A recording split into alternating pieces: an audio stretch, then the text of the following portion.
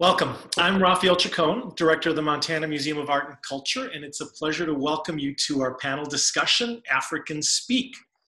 But first, it's important for us to acknowledge that the Montana Museum of Art and Culture is on the Aboriginal territories of the Salish and Kalispel people, and today we honor the path they have always showed us in caring for this place and for generations to come, to which we at the museum like to add that art has always been a part of this place.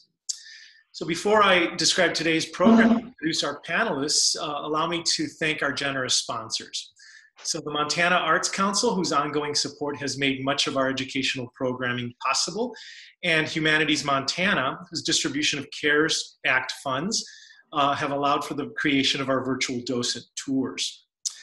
So the program today coincides with the exhibition at the Montana Museum of Art and Culture in Missoula titled Homage to Africa, the Tony Hoyt and Molly Shepard Collections. The show has been extended through May 8th, 2021 in our galleries at the University of Montana's PARTV Center. I want to encourage everybody to visit this exhibition. It's exquisite. Whether you do that virtually or whether you do that live, it's a wonderful show and you shouldn't miss it before it closes on May 8th.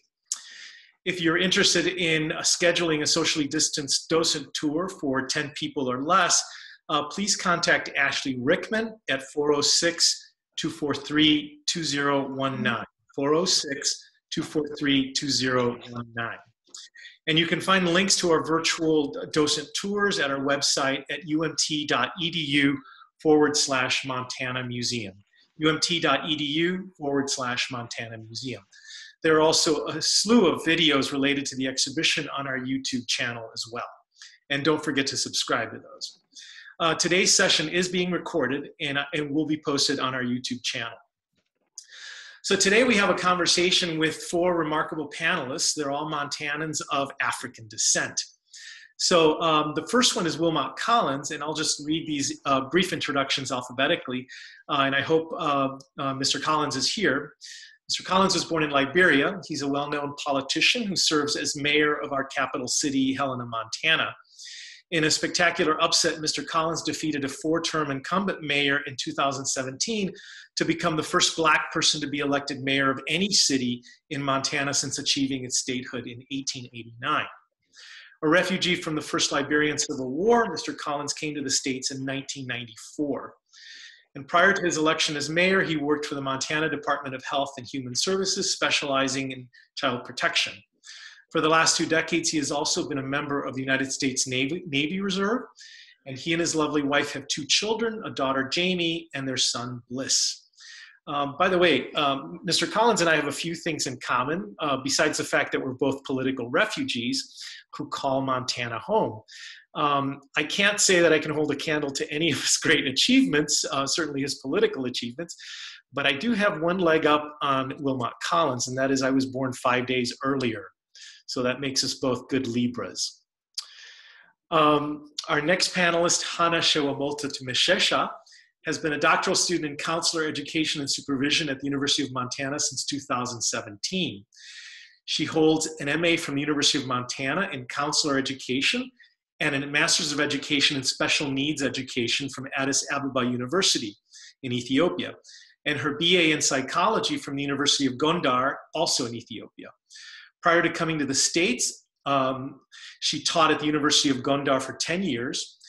Her research and service interests include mental health, education, and disability-related issues. She has presented her research at academic conferences in Ethiopia, Lithuania, and throughout the US. Ms. Meshesha currently works as a teaching assistant in U of M's Department of Counseling and is a graduate research assistant at the Rural Institute for Inclusive Communities at the University of Montana. Our next panelist, Dr. Joyce Mphande-Finn, is a Malawian born in Zambia. She was graduated from the University of Malawi with a degree in education and afterwards worked as a high school teacher, in banking, and as a trainer for Peace Corps volunteers. She moved to the United States in 1990, where she earned a degree in business administration from Berea College in Kentucky, and her master's in counseling and doctorate in counselor education and supervision from the University of Montana. She's currently an associate professor at MSU Northern in Havre, Montana, where she lives with her, quote, devastatingly handsome husband, Charles, and their devastatingly cute cat, Lutza. I can attest to both. It's a truthful statement. And our final panelist is Nonso Maxwell Obieyisi, who was born in Nigeria. He is a junior majoring in biochemistry, president of the Black Student Union, and a member of Phi Delta Theta fraternity at the University of Montana. As an avid lover of medicine and books, he aspires to become both a gynecologist and a best-selling author. He enjoys reading, music, and sharing his culture with those around him. And when not studying in Montana, he is in New Jersey visiting his brother. So welcome to our panelists. I hope Mr. Mayer has joined us, and if not, he can jump in at any moment. So welcome to all of you. And let's go ahead and start with our first question. And this is to all of the panelists. The first question is, tell us something you miss terribly about your homeland. So we'll start with Dr. Mphande.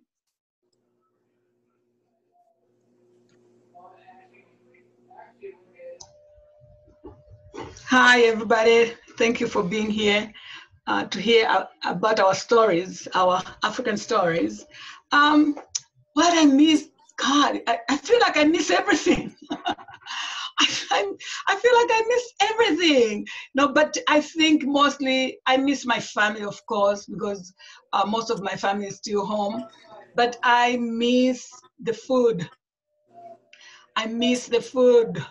And so I'm always looking for something that looks like food from home. And there's some stores that you find where they sell those things, but not Hava, Montana, though. I just miss the connections that we have, those natural connections that we have at home, where you don't have to go looking for friends, for people, for connections, because they're just there. So I miss that. I miss that a whole lot. Yeah, and there are many other things I miss. Well, we are talking about art today. I miss that too. You know, I miss the community way of looking at everything around us, appreciating everything around us. I miss that. I miss it in the African way that, you know, like you can't buy that. Yeah, but I live in Hava, Montana, so maybe I miss everything. Great. Hana, what do you miss most about Ethiopia? Gosh, this is the most difficult question because my answer is also I miss everything. I've been out of my country for almost 4 years now. And looking back, I think what I miss the most is the people. My neighbors and my friends, the time that I used to spend with them, and mostly the food. I make Ethiopian food, try to all the time, but it's never been the same. Like this too. This is a panel. I tell you, it has never been the same.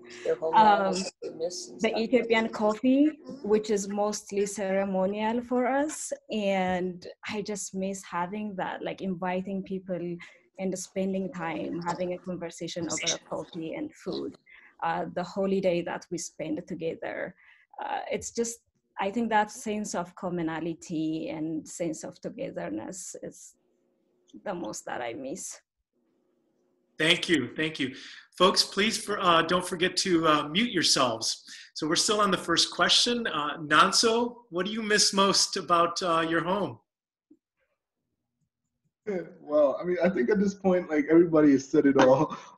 It's always the food. Like it's always the food. That's the one thing that just hits you when you like move from your country to here, and it's just like, okay, and, like, where is the food though? And then like in Missoula, like because when I moved here, I lived in New York before I moved to Jersey, so it's a lot more diverse over there. Moving here for college, it was kind of another culture shock, because then you had to start looking. The first thing I was looking for in stores is just, I need to know, do they have an African restaurant? Do they have like, you know, places, section for African ingredients? Because I love cooking, and that is like one of the most painful things you can do to someone who loves cooking, is to put him in a place where like he's not familiar with anything. And it's just, I had to start improvising and just like because I cook a lot. I make a lot of soups and like jollof rice and like fried rice and just different like African dishes, Nigerian dishes, and like it was hard just adjusting. And I miss the festivities, because for me we're talking of art, and that's a like huge part of the art, because then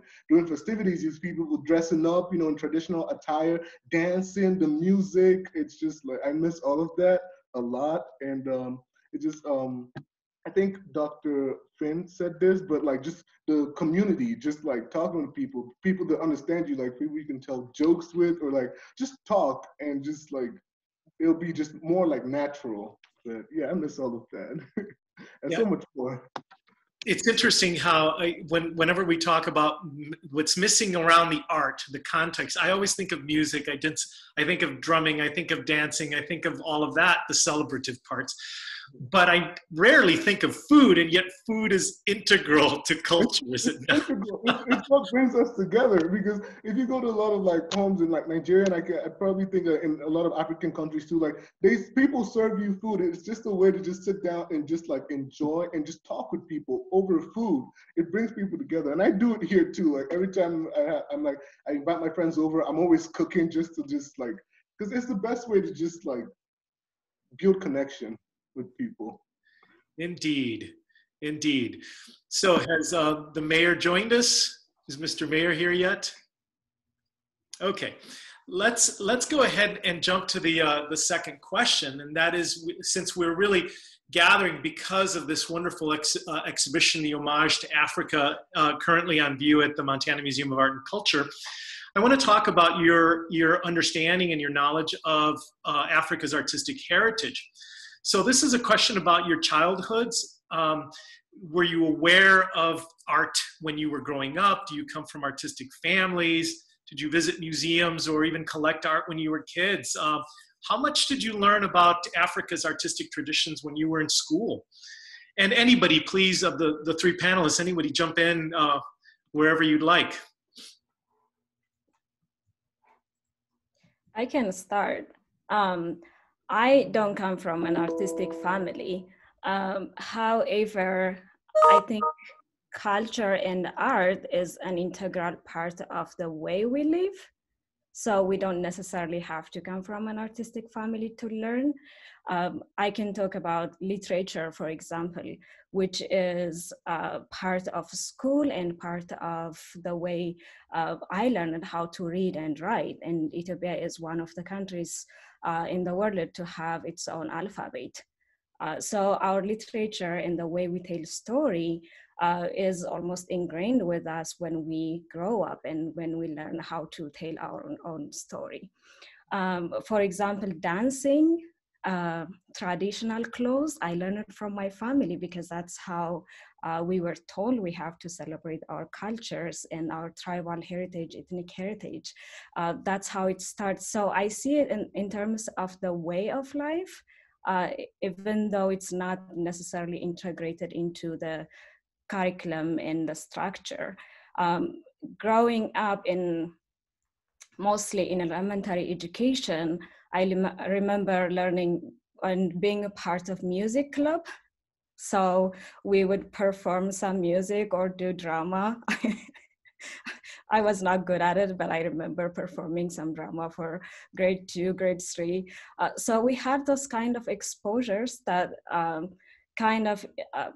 nurtured our creativity to some extent. In Ethiopia, our traditional clothes, just like any country in Africa, I think has this distinct nature of clothing, and our fabric is different. So every Ethiopian wears its own tradition for holidays. So the clothes I'm wearing, it just represents our culture. So I would say it's more represented in the way we live and how we show up. Yeah. Joyce? Yeah, I would like to agree with everything, that Hana said. Like you grow up and it's all around you. And so whether it's the clothing, like she's talking about that's the traditional dressing. And it's so artistic. Somebody else might look at it our clothes and look at it as, oh my God, that's so artistic, but that's our clothing. That's part of us. The music around us. And I remember growing up, my father used to take us to museums, but I think I never appreciated that until I was grown up. Like, oh my God, that really helped me to see, to identify what was beautiful about where I grew up, whether it was in Zambia or Malawi or Zimbabwe and other places where we lived. The art that we saw in the museums then, I think when I was younger, we were just like, oh my God, you know, excited, we're kids. But later on, I appreciated that, wow, I was exposed to that, you know, at a very early age in life. And so I just learned to appreciate what was around me. And Hannah talked about acting and all that. Yeah, that kind of art as well. I was involved with that, and a friend of mine, Dulce Caesar, we started an acting company in Malawi after I graduated from my university. So we were like, we expressed ourselves through that. But the music, traditional dances, that's part of us. And in schools, I didn't feel like we were taught more on it, maybe because we were part of it. But I remember when I was in college, when I was at University of Malawi, taking English and history and English as my major, that's when I got more exposed. That's when I started to be very appreciative of things around me, because we were taught by the British. And so that's when I started realizing how important what was around me, the arts and crafts that people were making, how important that was to me. And the importance of what it represented traditionally too, because they were, or even though the British colonized us, but that artistic way of looking at things, people were already doing that in a traditional way, but because it was just part of us, and it wasn't put out there as something like extraordinary, because it was within us. And so, yeah. So in schools, really, I think when I started appreciating it even more was when I was at the university. Nonso, what about you? What tell us about your connections to the arts as growing up? Yeah, mine is just pretty similar to everything that has been said. You know, it's something that, you know, you're born into, and as you grow, you learn it as you grow. It's I wouldn't really say I come from a very artistic family, but my father was a very traditional man. So like, we go back during I Christmas, really thought about it. Easter, I got that we go leftover back to salad like, you know, from this our night. Like that. villages, and just, you know, you meet Yeah, people, right in and here. you learn more about your culture. It wasn't really taught much in schools, because again, you have to understand, in Nigeria there's over like 250 to 300 ethnic groups. So like there's like different subcultures in the general culture. So like different people coming from like different ethnic groups. And so they, you know, I'm Igbo, I come from the Igbo tribe. And so like in schools you have you can make a choice between like taking each of these classes. Like I took an Igbo class, and a Yoruba person will take a Yoruba language class to just learn more about their culture and stuff. And sometimes I think they also kind of make a little bit, I mean, I wouldn't really say it's a mistake, but like they kind of like, because, you know, we're kids going to school, they kind of generalize everything together. And looking at it now, it's not like something that probably should have done, because they should have let each one have its own unique, you know, at time, I'd say, just like for each individual to just, you know, understand your ethnic, you know, traditions better. But yeah, so that's how you also get the general knowledge of like other ethnic groups in schools, and people that you meet and you come in contact with, and they tell you about your own traditions and you know, stuff. I didn't really go to any art museums, because my mom was very overprotective growing up, so I didn't really go to a lot of places. But Yeah, but it's something again that you just learn as you grow and your family talks about, and you talk about it with your friends, and like you go to your villages and you know you witness it yourself, you observe and you see it, and you know you take like they were saying drama classes and stuff. I took a drama class. I was not very good at acting, but we did the best we could. But like yeah, you know, you do all this, just be involved, and you just learn and you keep learning like since from the moment of birth till you grow you learn a lot, and you start to pick up on other people's cultures too. So I don't want to generalize, but it sounds like all of you have this a notion of the arts as lived rather than something that you go out to seek or whatever. It's something that sort of surrounds you. And I guess a follow-up question is, so you obviously learned something about your own traditions, your own communities, right? Your own people, to use that term. How much of what you learned growing up was really about Pan-African, was sort of like the continent as a whole versus your particular group, your particular community? Yeah, you have a greater sense of the continent as a whole. Mm-hmm. That's a good question, and I think as I'm thinking about your question, I'm thinking about history instead of art. And if it comes based on history, yes, we learn a lot of history because Ethiopia as a country that has never been colonized, and the history that we have as one of the countries that started the Pan-African movement, it is one of the major things that we learn in school. Like when it comes to architectural designs, because of the Huon church that we have in Ethiopia.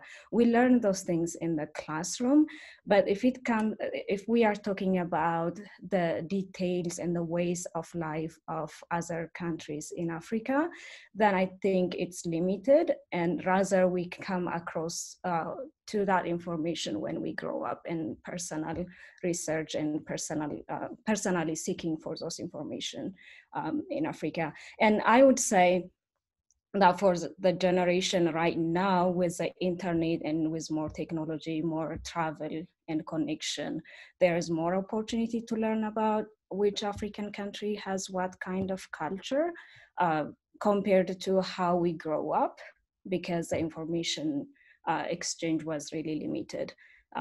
Like I'm talking about the years in, gosh, I'm having trouble translating the year because we have a different calendar, but 90s, in the 90s, it would have been difficult for Ethiopians to know what culture exists in other countries in Africa. But I think now children have more opportunities to learn those cultures. And Dr. Mphande, remind me, you traveled quite a bit when you were young, right? So that was the way you learned about other cultures, other countries, right? Through travel. Yes, exactly, to travel. And then the other advantage that I had, I think, for me, I know that because when I graduated from University of Malawi, I became a teacher. I was a high school teacher. And so I used to teach English and history. So I had to, like whether it was in college or when I was teaching, I needed to know about Africa. So I needed to teach students about Malawi, the history of Malawi. And then I needed also to teach the history of Africa. And then the Red China history, and then the world history. And so I guess for Africa, having to have an idea of the cultures, it was, I was privileged to have that. And it was quite an opportunity for me to learn more about other cultures on the African continent through my teaching. But also with the travels, my father was in the hotels, and so we were able to travel wherever he worked. And so that also was good exposure for us, me and my siblings. Yeah. If you could summarize all of you, if you could summarize and say, what is Africa's greatest artistic contribution to the world, to humanity? What would you say that is? I'd say Nonso, go ahead. Sorry. Yeah, I'd say it's the culture, the resources, and the tradition, because Africa's culture has influenced like a lot of stuff, including like the present day music. It's influenced, if we talk about it like in music in America, it's influenced jazz, it's influenced blues, it's influenced salsa and samba, it's influenced just a lot of like in music aspects. It's influenced pop, the pop music that people listen to nowadays. Like, because we have Afro pop, Afro beats, Afro dancehall. Like and those like have influenced a lot of like the music that people listen to like as of right now. And then you move to resources. I think in 2018 it was discovered that 30% of like the world's resources comes from Africa. So like, the gold, the diamond, the uranium, the iron, all this stuff, like it comes from Africa. So Africa does a lot for the world, and it needs a lot more appreciation. And yeah, just all of that. It just does a lot. Like if you look at it, like South Africa, like has like, I think it's most of the gold that comes from like Africa. South Africa is the one that distributes like most of it in the production of gold. So like, yeah, just a lot of these countries in Africa, we do a lot. Africa does a lot for the world. I just had to put that out there. But, yeah. Thank you, Nonso. We are the originals. Whatever is going on in the world, we started it all. That's our influence, honestly, because I feel like whether it's dance, art, like you can think of so many things that somebody polishes it up. They get it from the African continent and they polish it up, and then they claim this is for whatever part of the world.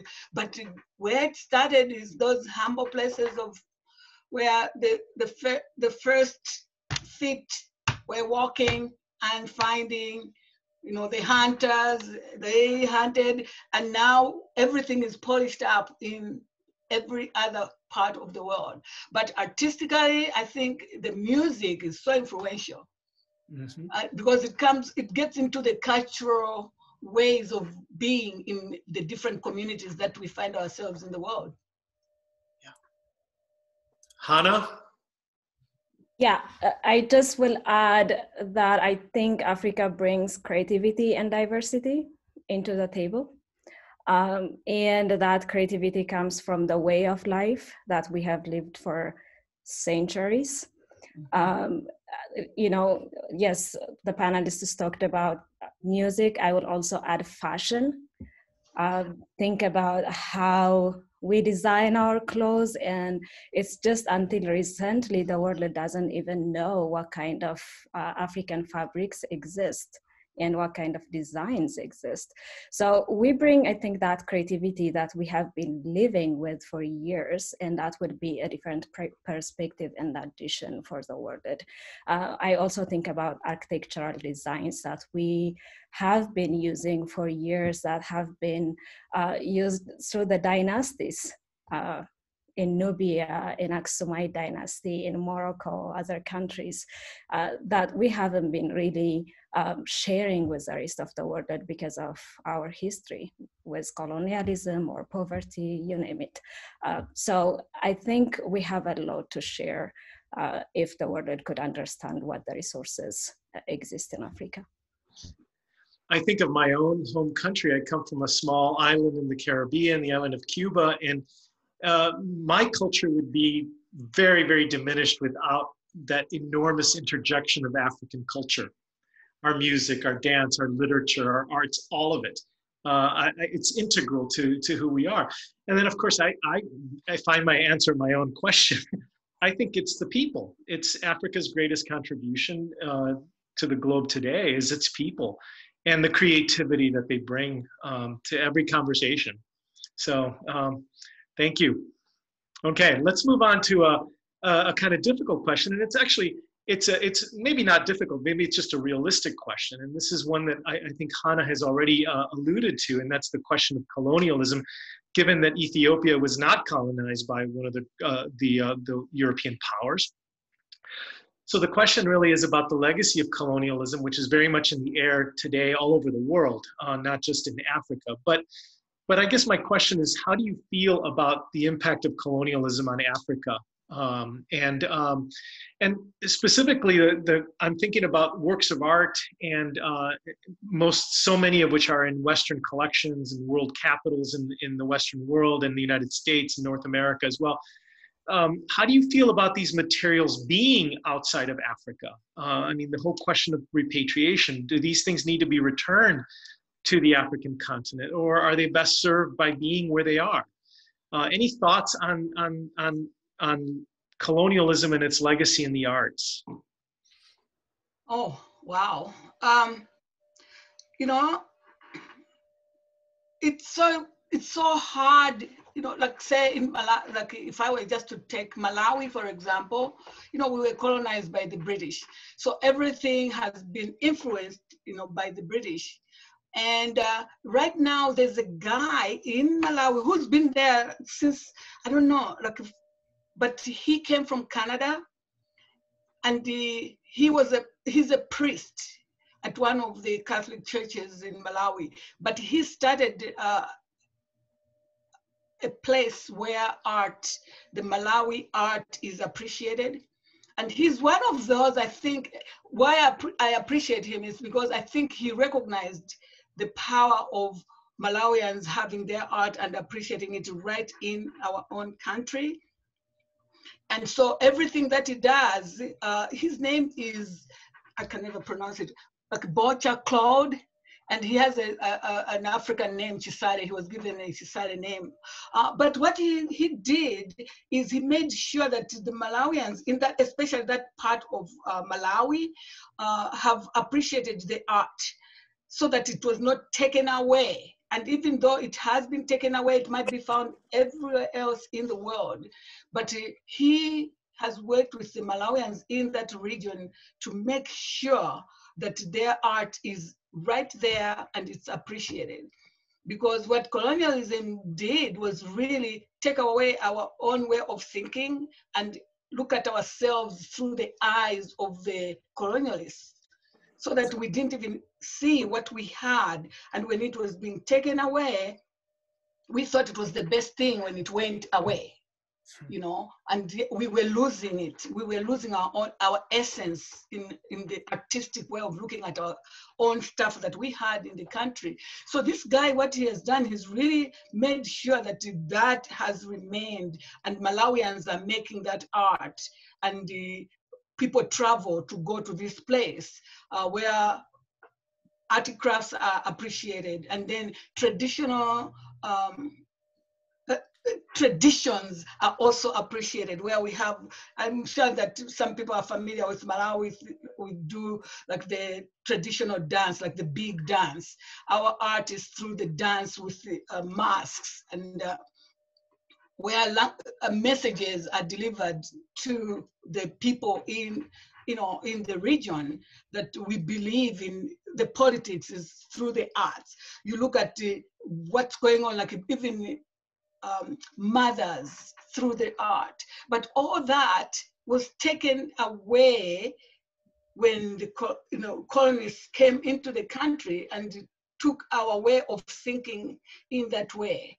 And so the impact is huge. And to repatriate our art, our artifacts, wherever they are in the world, I always wonder about that. That is it important for us to take it back, or for it to be out there for people to still know who we are, and is that appreciated? When it's not appreciated, I think wherever it is, when it's not appreciated, then I want it back. But when it's teaching people our traditions, it's exposing people to our traditions, then I feel that the sharing, that's what we are all about, as Africans. I don't know what Hana and Nonso think about that, but I've always struggled with that. Like, we take it back because they're not appreciating it, they're using it, especially, like gold. diamonds. People are dying because of diamonds which are taken from our land. And so do we take all that back? And how do we take all that back? Do they stop taking advantage of us when they learn what we are? If they're taking advantage of us, then we take it back. So there's this, I struggle with that. I don't know what my friends think about that. I struggle with that. I really struggle with that, because when Africans are dying because of diamonds, are dying because of gold, are dying because of our own resources, then I am saying, get off our land and leave our land, and bring back whatever you took. Whether it's our people or our resources, bring it back. Like sometimes I struggle with myself on that. So I don't know what Hana and Nonso think about it. Jump in, panelists. Yeah, I think it's a complicated issue. I just think the world is about telling stories. And what colonialism does is to have African stories told in the eyes of colonialists instead of in the eyes of the storytellers and the story owners. And that translated into power. And Africa has become the most resourceful, but practically lives with poverty. Mm-hmm. We have become the beggars, but the ones who give the input for the rest of the world. So it has created that imbalance of power. And we can talk about economic imbalance, we can talk about cultural imbalance, we can talk about all of those, problems that are existing in the world system. But in terms of art, what I would say is we struggled for a while, let alone countries who have been colonized. Ethiopia, who has never been colonized. Our artifacts have been looted because opportunities were created during war, because we were vulnerable. Mm-hmm. And the arts were stolen and taken into Western countries. So I don't know how many of you remember, but the Aksum obelisk was returned from Italy just a few years ago. And that was literally transported to Italy, which is really amazing to me, like to take a huge stone to another country. That's how far it was. We still are in negotiation with England about our, gold gilded crowns that are in the museums in England, mm-hmm. that were stolen. So for me, if we have the ownership as an African person, if I say, this is my artifact and, Raphael, take it and use it, then I'm giving you the power with honesty and with willingness, mm-hmm. and you can use that. And I don't have any reservation with it because I gave you with full permission. However, if the art is stolen, then I have a problem. That's where I say, then we have to work to return it back to where it belongs. I agree. So. Well said. Nonso, what do you think? Well, yeah, I completely agree. It's a really deep topic. It's just like Dr. Finn said, appropriation. This leads to appropriation. When you take from a culture and you try to make it like you're the one who started this, but then this people, Africans, like our traditions have existed way before we were even discovered by the white man, the Europeans. Our cultures have always been there. Our artifacts, our art has always been there. So to come and to take from that, it's cruel. And then to make it like you're the one who found it, you're the one who started this, and it just stems from like our fashion, hairstyles, like food, everything they're taken and just appropriated, and that's terrible. And then if the people, I say like if Africans if all these African countries where stuff were taken from want their stuff back, then it's like they have a right to get it back. because this is your stuff. And it also leads up to what hurts me the most is just like Western portrayal of Africa. Like you cannot take from a continent, you cannot keep taking from a continent and then you depict it as, you know, there's nothing there, like, you know, because most of the time how Africa is portrayed in the media is just poverty, diseases, this, that, like there's nothing there. But there's a lot. There's rich culture, there's rich tradition, resources, and just, you know, art. And you just take from it, but you want people to believe that like this continent is worth nothing. But you keep taking from it and you keep putting its people through, you know, a lot of this stuff, because a lot of like, you know, taking like in terms of like the gold that is being taken, you're taking the resources of this continent, like from different countries, and you're making them poorer while you're getting richer, and then you're, you know, making them look bad. It's a terrible thing to do. Honestly, that's just really cruel, and I think it's something that needs to be talked about. Like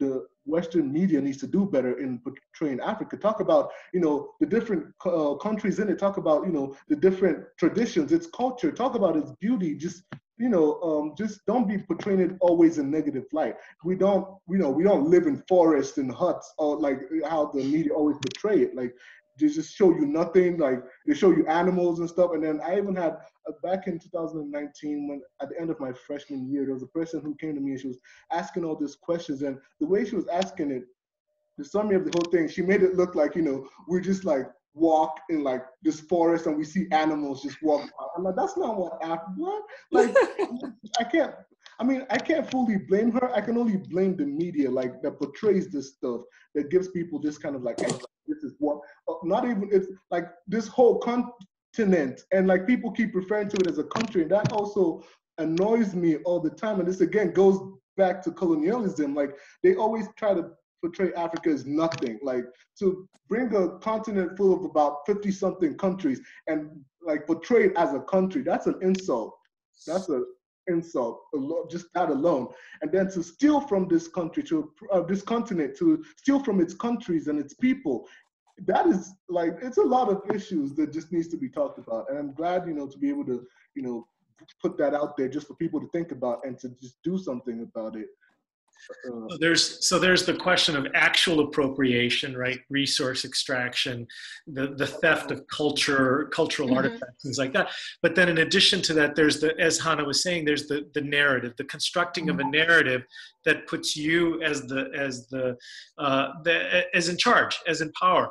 And it leaves people as somehow deprived yet again. You know, so but maybe the narrative is even stronger, is a stronger way of suppressing the culture, even more so than the actual theft or the actual appropriation. Yeah, very, very provocative idea, and it sounds very true to me. I wonder, I have a question about the United States. You're all Africans living and working in the United States, and I guess my question is, does American culture get it about Africa? So that's the question. But maybe this is related to what we were just discussing. How do you guys feel about what I think of as a change, the idea of African superheroes, African stories told through African voices, African scripts, African narration, and we see visually now on the big screen African aesthetics not constructed by a colonizer, but constructed by Africans. How do you feel about that? I guess the question is, what's happening today in the United States that might be different? What do you think about that? So, again, I'll just talk I think America as of right now is doing like a little better in terms of like media portrayal of like Africa in like, you know, movies. It's no longer, you know, where they show you again huts and like forests and like all this stuff. They're starting to do better, but they still need to do a lot more. There's a lot more that needs to be done. I mean, you can see the change in like the portrayal of African, like, you know, media in movies. You can see from I don't know if you guys know the movie Coming to America. Coming to America 2. And the second one just came out. You can tell the difference. Like the second one does a lot better job because, like, again, in this modern time and age, like people are starting to, you know, do better and like, you know, try to portray something as it should be portrayed. I mean, they still need to do a lot more, but it's way better compared to the first one. and you can like see that they're moving like a bit forward in like, you know, they're progressing, but I feel like they still need to do a lot better. I cannot still believe that it had to take the Black Panther movie to come out before people started to realize that Africa is like what so much more. There's so much more in Africa than, you know, what they initially show you. And that's just, that's kind of hurtful that it took all that time just for one movie to come out and start to change people's ideas. But I'm glad the movie did come out and start to bring up this discussion and stuff. And I think this America as a whole, there are people who in America that are, you know, doing better and like, you know, educating themselves and like, you know, getting that information out there. But America as a whole, I feel like still needs a lot of work to be done. Do you? Yeah. Go ahead, Joyce. You know, it's tricky because whether it's Wakanda Forever, you know, the Black Panther movie, and then coming to America, I think to me it's a cry to say there's an Africa that exists that's not a shithole country, because somebody actually said something about shithole countries out there. Like, and so it's as if there's a cry and this fight to say there is an Africa that exists. That's not a shithole country. That's not all this negative stuff. Now, in the process, though, there's an exaggeration. You know, there's an exaggeration that becomes a fantasy, like a fantastical Africa that exists out there. The good thing is there is that exposure, like, you know, of the traditions of Africa. So by you seeing Wakanda Forever or coming to America, that's not you know, like what Africa is about. It's just a little bit of what Africa is about, because these movies there's a Western way of portraying Africa, which doesn't give it the traditional way of being in Africa. They can show clothes and all that stuff, but it's what happens everyday life in the movies that is not portrayed. But with your question, Dr. Khan, I feel like there are many Americans that have gone to see what Africa is about. And when they come back here, they tell fellow Americans what Africa is. And so I'm always hopeful that when you meet people in communities, I think when you are on one-on-one, or when you are on the community level, when you're involved in the community, you meet people that have lived in Africa, and that bring the picture, the real picture of, you know, what Africa is about. And so there's some awareness, and I think the people that go themselves, they want to learn more, and so they teach others. And so this exposure of Africa to Americans, I feel like it's growing more and more. But there was a minute there where Africa was put back into the, into the rubbish. But people that really appreciate what Africa is about, the origins of Africa, and their own origins as they struggle to figure out themselves and their connection that they have to the African continent. I think those people are the ones that are like, maybe here in the United States, they want to show that Africa. And so there's just something about, like, and I know I appreciate what Nonso is saying about the movies, but I also want to make sure that people don't look at that and think that's all Africa. Because the people that are in those movies are Western African Americans. They're not Africans. And so they'll put that twist of the American way. And so you don't get the whole exposure of what Africa is in those movies. And Well, let me extend that question a little bit further, and I'll pitch this to Hana. Mm-hmm. Do you connect with African America? And do you identify with African America? I mean, I understand what Dr. Mphande was saying, that even African Americans have a cliched notion of Africa, right? Yes. What's so tell me what your relationship is with African America, in that particular community. Well, Raphael, I don't think I can speak for that because I am not African American. I'm not an American at this moment. I am a student from Africa. So I identify mostly to African identity and to Ethiopian identity. And I don't know how it is like for someone with an African descent who grew up here and identifies with an African American identity. And I don't know what that identity and what that narrative means. But when I relate it back to your question and the discussion prior to that, I think it all goes back to changing narratives, because we have heard about this powerful narratives, just like we've been saying, that has been told with the Western and European eyes about what Africa is and what Africa should represent, and mostly this deplorable ways of depicting what Africa is. So the movies that you see in Hollywood, they are mostly trying to change that narrative. But again, we are paying attention to Black Panther and Coming to America because they are the most popular. But I can name other movies, Hollywood movies, that are really doing terrible job about representing Africa. So it's not really about all good and all bad. It's just when Africans are represented and they come to the table, they bring their creativity. They bring that way of life. They bring their intention to change that narrative. That's based on the research, of course. And it's usually good when research is represented and when way of life is represented. I think we can all benefit from a much clearer sense of what Africa is. And I think we can all benefit from actually hearing African voices telling those stories, telling that narrative. And really the whole world needs to hear this, not just America, right? I agree.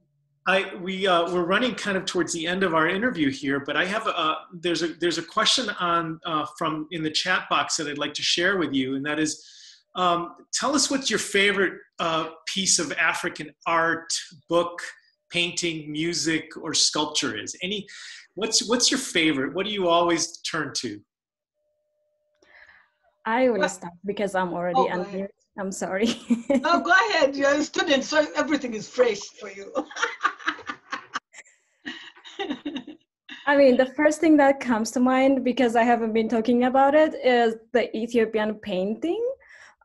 So there is this Orthodox Christian, like traditionally Orthodox Christian painting that's really unique to our country, I would say, that I always enjoy looking at. So yeah, I think that's what comes to mind. Yeah, it's a marvelous painterly tradition, 2,000-year-old tradition, figurative tradition. It's beautiful. Yes, lovely. Dr. Mphande. Well, it's so weird because like in Malawi, we have all these writers in Malawi. Some of them, their works, like Dr. Jack Mapanje, who has wrote lots of poetry books that I used at the university. But what's so funny is I think of Dr. Jack Mapanje, but then I'm also thinking of Chinua Achebe, because his books I used to teach in my classes. And yeah, so we have all these great writers on the African continent. Yeah. And their books are used worldly, and the universities out in the West, they use their books of poetry, of stories, like Chinua Achebe, written a lot. Things Fall Apart is Things Fall Apart, one of my favorites that I used to teach in my English literature class. Yeah. I could teach without the book because I had used it so many times. Yeah, so that, that's what comes. And then like music, I know this might sound weird, but we had this lovely woman, Miriam Makeba, who she passed, but that was our queen. That was our queen with the music. And in Malawi, somebody who was quite equivalent to her was Mary Chizanja Nkoma, very African woman who sang beautiful music to us. She just passed away this year. I think COVID got her, but. Nonso, jump in. Favorite art? Oh, for me, it has to do with a lot of I love storytelling, whether it comes in the form of writing or it comes in music. So that's why I read a lot of books and I love reading books. And thank you for mentioning Chinua Achebe. He's a really good, he's a really good author. I recommend him to anybody. Things Fall Apart was growing up. They had even a movie adaptation that they made us watch just in schools and stuff, and it was really good. There's him. There's also Chimamanda. I don't remember Chimamanda's last name, but Chimamanda, she's a Ngozi Adichie, I think that's her last name. But yeah, she's a very great Nigerian author. She has a lot of books, from Half of a Yellow Sun. There's a movie adaptation for that. There's a Purple Hibiscus. There's Things Around Your Neck. She wrote a lot of books, and then it comes down to also the music. Again, I was talking about Afro pop, Afro beat, Afro dancehall. I just love listening to African music because it makes me happy. Just puts you up into the dancing spirit. And I'm not a good dancer.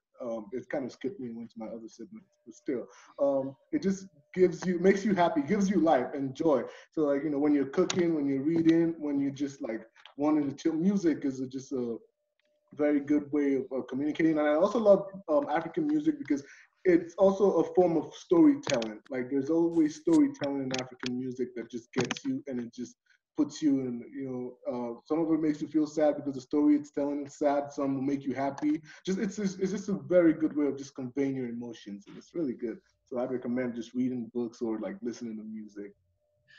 Bravo. Well, folks, unfortunately, we have to wrap this up. I want to first of all thank you to our panelists. You were marvelous. Appreciate your joining us and sharing your stories and your lives with us for a brief hour today. Thank you so much. And I also want to invite everyone to please come check out the shows, whether you do that virtually or live at the Montana Museum of Art and Culture. And I want to announce that in 2 weeks at this same time, so on April 15th, Thursday, April 15th, between noon and 1 o'clock, we're going to have a conversation with Ashley Rickman, who will be talking about the splendid Kuba textiles that are in the Homage to Africa exhibition. So again, thank you very much for joining us, and have a great day. Thank you. Thank you. Thank you so much, everybody. Everyone, showing up. This was really great. Thank you so much.